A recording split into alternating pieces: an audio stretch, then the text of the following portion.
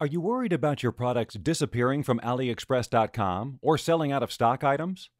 How will you know if your supplier decides to mark down the prices? All you have to do to stay informed is set up auto updates on the Oberlo settings page. You can choose an option to set quantity to 0 when one of your products is no longer available on AliExpress.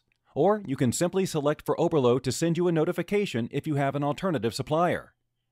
The same applies to a product's variants.